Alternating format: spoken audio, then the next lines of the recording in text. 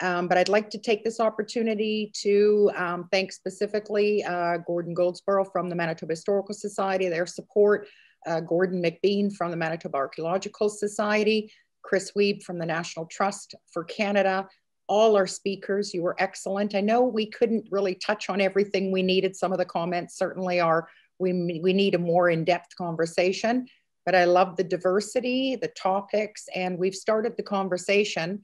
And I do want to let the audience know again that we would like to include the city committee. We want to work with the city. The city is wonderful, and I know that they care about our built heritage and certainly the Bay buildings. So we'll be reaching out to that committee, also the Hudson's Bay Company representatives, to talk to them. And certainly we would, want to engage these conversations with the nonprofit and the heritage sector.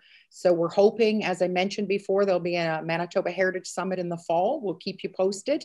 And we'd like to do another presentation on the Bay downtown. So we also had promised you that we would do a book draw for George Mitchell's brand new book, Winnipeg's Historic Exchange. It's a beautiful photographic book.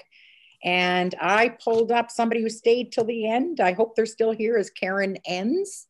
That is who won the raffle draw for the book. So she could reach out to Heritage Winnipeg, and we're happy to make sure that she gets this book.